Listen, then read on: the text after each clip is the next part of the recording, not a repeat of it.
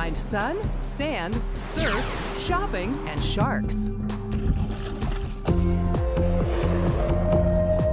In the Aloha State, Hawaii.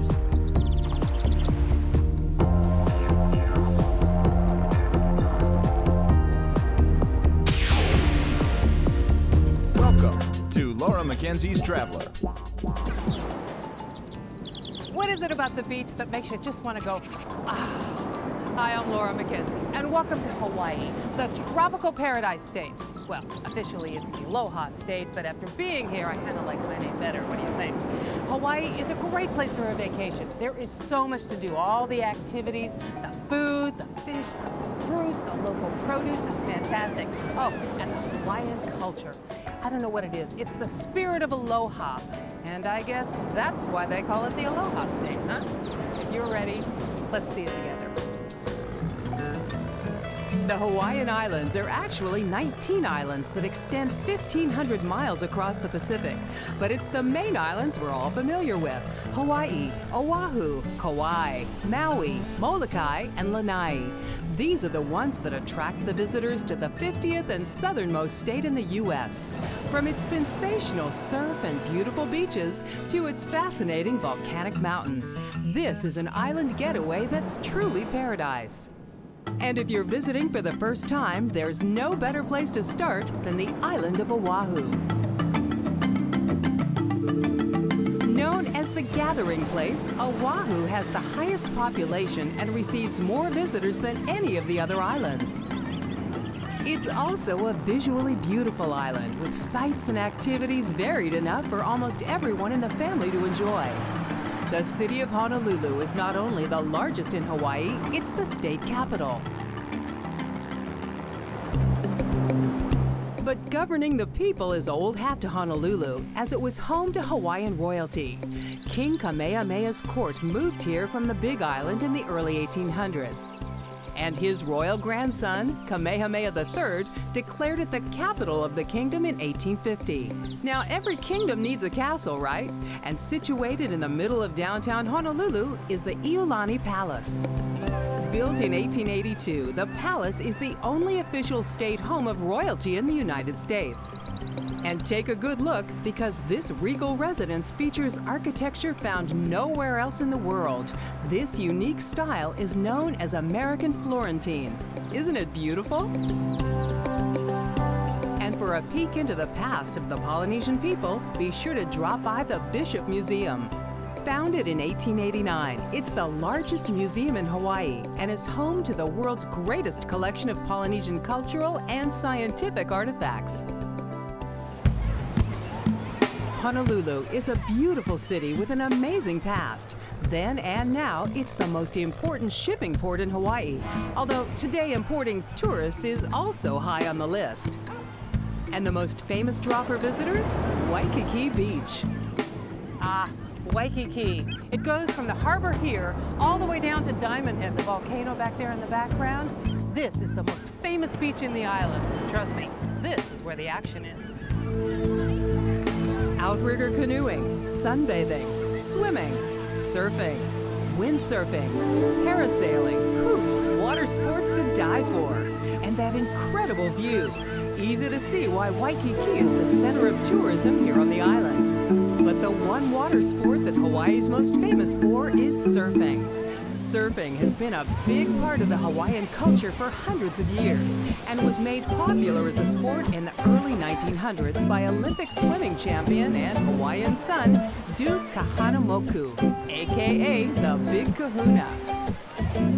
Whether you're a beginner taking lessons on Waikiki Beach or a pro braving the bonsai pipeline on the North Shore, Oahu is the perfect place to catch a wave and sit on top of the world. If surfing isn't wild enough for you, maybe you'd prefer swimming with sharks. I know what you're thinking. No way, not me. But thanks to North Shore Shark Adventures, you can actually swim right along with the ocean's fiercest predator. Nice day, it's going to be glassy out there. The type of sharks we see right now, most of the time, are Galapagos and sandbar sharks. The Galapagos range anywhere from 6 to 12 feet. Did he say 12 feet? Whoa. reason I started this tour, I went out for years with my friends who trapped crabs out here. For 40 years, they've been pulling up their sets of traps, pulling out the old bait, throwing it back in the water, and the sharks followed their boats everywhere. Watching this for 30 years, I started this. I just have a great time. You going in the water? Okay. A quick boat ride 3 miles off the coast takes us right into shark-infested waters. Before we get in, the captain takes a moment to show us a little game he plays with his friends from the deep. But don't worry, we'll be perfectly safe inside the cage. And once you're all suited up, in you go.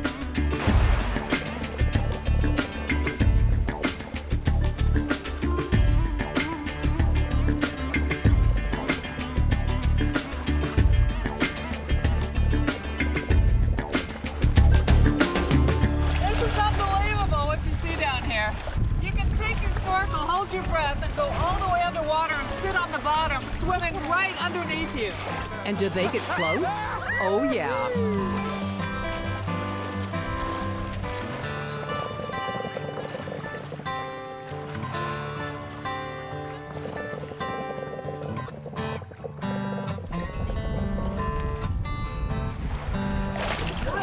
Really good. Really enjoyed that. You can climb up right next to her if you'd like. Let's spend some time in the ocean, huh? A little bit. Yeah, it's really great if you dive down.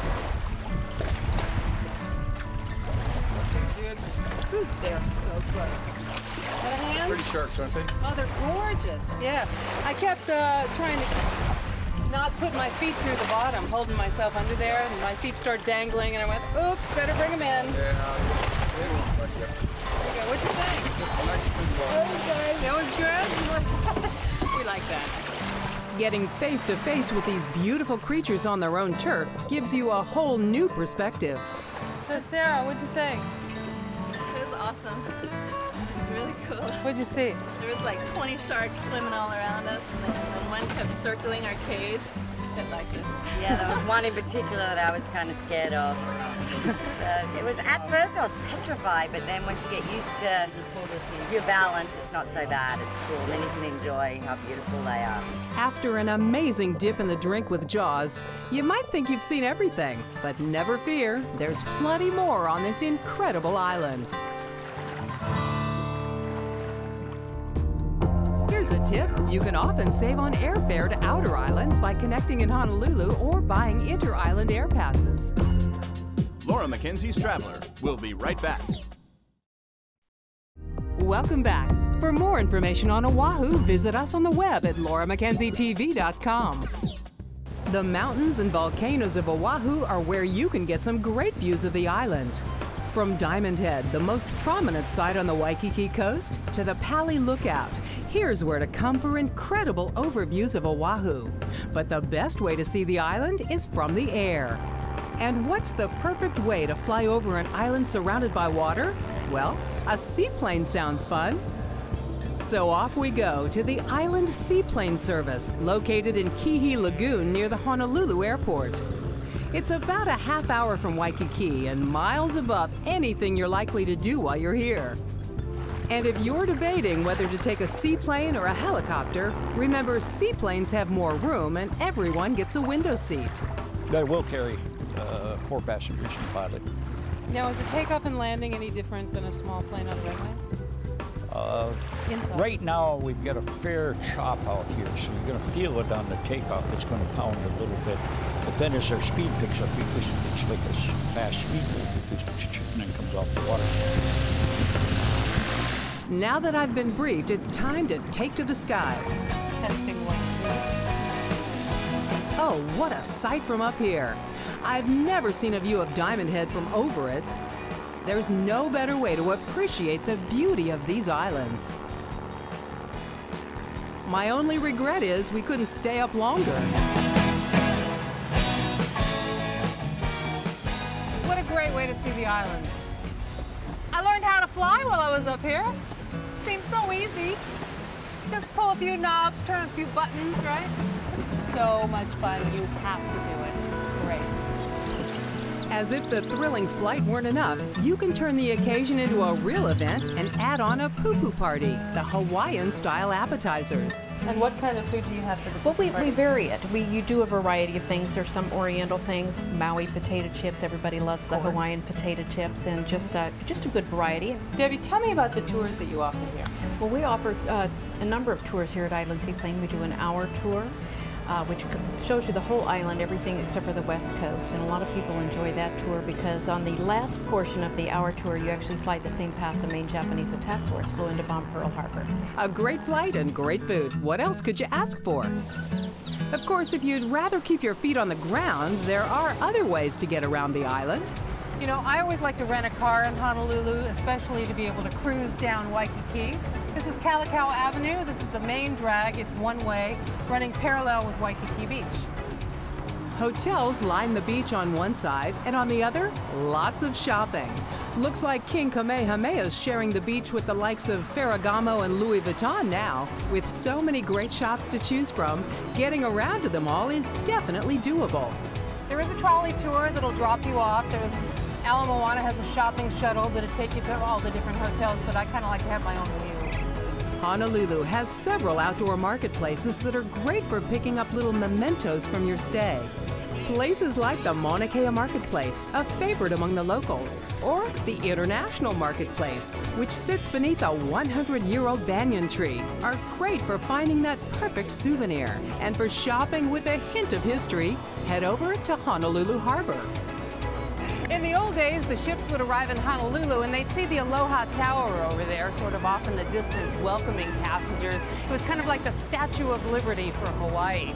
Back in those days, it was the tallest structure on the island, even though today the skyscrapers kind of dwarf it.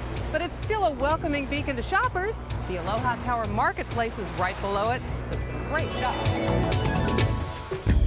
Located right on the water, the Aloha Tower Marketplace is the perfect place to enjoy some fantastic views while picking up a few souvenirs.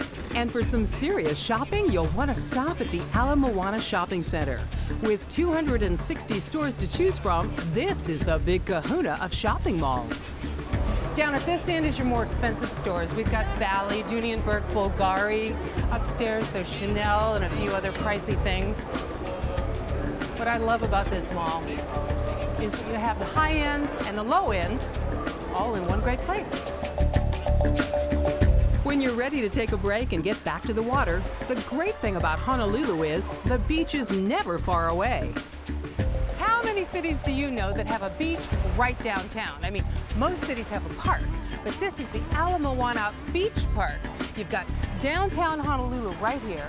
You've got Waikiki right here. The Ala Moana Shopping Center, which is the biggest one in Honolulu, was 1 block behind the beach. I mean, think about it. You could do a little business in the morning, then come and hit the waves. You could go shopping and have lunch, come back and hit the waves. It's all very convenient. I mean, the lifestyle here is so Hawaiian. Here's a tip. Only certified pineapples can be transported from Hawaii to the mainland. Non-certified fruit and vegetables will be confiscated. Laura McKenzie's Traveler. We'll be right back. Welcome back. For more information on Oahu, visit us on the web at lauramckenzietv.com. With so many different things to see and do, Oahu is definitely an island with non-stop action. But when you're ready to slow things down and relax, why not get away from it all and experience a little more of the real Oahu? You don't have to go far to get away from the big city on this incredible island. Just a short drive inland, you can get a taste of Hawaii's farmland. What is Hawaii famous for, huh? Oh, pineapple, of course. And you should smell it when it's fresh out of the field. Unbelievable. And what's great? You can ship it home. All over the island, there are plenty of hidden beaches just waiting to be discovered. Here I am. I drove to the end of the paved road, walked towards the water, and here I am. Now, where am I? Obviously lost in paradise, but I think I'll stick around and enjoy it for a while. And since I'm here, there's another discovery to make. The perfect place to stay away from it all. quietly tucked away on the leeward side or dry side of the island, I discovered the JW Marriott Iolani Resort and Spa. Its location puts this beautiful resort in a class of its own. But what is it that makes it so special? Being away from the city, oceanfront, it makes it an experience more representative of Hawaii. The local feel and the culture are more evident here than you'd find on Waikiki. And it's that local culture that makes the Iolani staff stand out from many of the rest. The moment you arrive, you'll be impressed with their gracious aloha spirit. We have a lot of local Hawaiians that are part of the hotel. I think natural warmth and kindness is just part of the culture. We're very fortunate to have such an exceptional staff. As they attend to your every need, settle into your room, beautifully decorated with designer fabrics, and best described as luxury and elegance with a tropical flair. And did I mention the view? Oh yeah. Although it's tempting to spend all your time in the room, there's a lot more here that you're going to want to experience. And while it's a place that's definitely romantic, there's also something here for the whole family. You can soak up the sun by the pool, grooving to the tune of live Hawaiian folk music. Or catch a round of golf at the Ko'olina Golf Club. With magnificent mountains on one side and sweeping ocean views on the other, a day on this course is like 18 holes in heaven. And there's even a little something special for the kids. A couple of times a day we have an opportunity for the children of the resort, although many adults like to be a participant too, where we, in the water, let the children get more familiar with the undersea life here on the island. The program is not only fun, it teaches the kids about the different fish and sea life around the Hawaiian Islands. Just don't tell them it's educational. We've got manta rays, sharks, hammerheads, sea urchins. They're the scariest of all, of course, and a variety of local fish. A truly fascinating experience for the whole family. And then, why not let the kids run on their own private white sand beach? Wow, fantastic rooms, terrific food, an amazing spa, the pool, the beach, and sharks. Now, is this a great place or what? Here's a tip. Checked luggage will be weighed. Pack a collapsible duffel on top in case you need to lighten your load. Laura McKenzie's Traveler. We'll be right back. Welcome back. For more information on Oahu, visit us on the web at lauramckenzietv.com. What would a trip to Hawaii be without a luau? The Paradise Cove Luau has been entertaining visitors to the islands with traditional Hawaiian luau's for over 20 years. Here, you can experience the history and culture of Hawaii by participating in traditional games like throwing spears, or traditional crafts like lei making and palm frond weaving.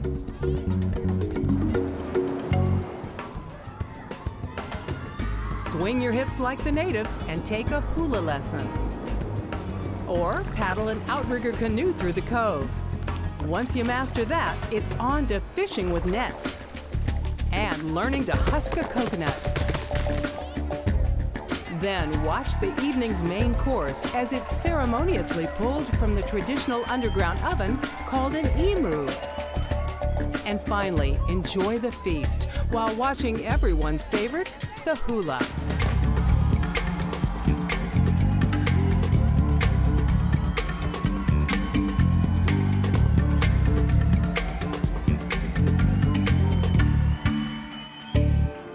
There's nothing like a Hawaiian luau and a beautiful sunset to cap off a perfect day in paradise. Ah, Hawaii. It's such a relaxing destination. Well, between the shark diving and the snorkeling and the parasailing and the palm tree climbing and all the other activities you can do here. I hope you enjoyed seeing it with me, and you'll join me again next time from another terrific place somewhere else around the world. From Hawaii, I'm Laura McKenzie. Bye-bye. I'm gonna go relax now on my hammock. Here goes.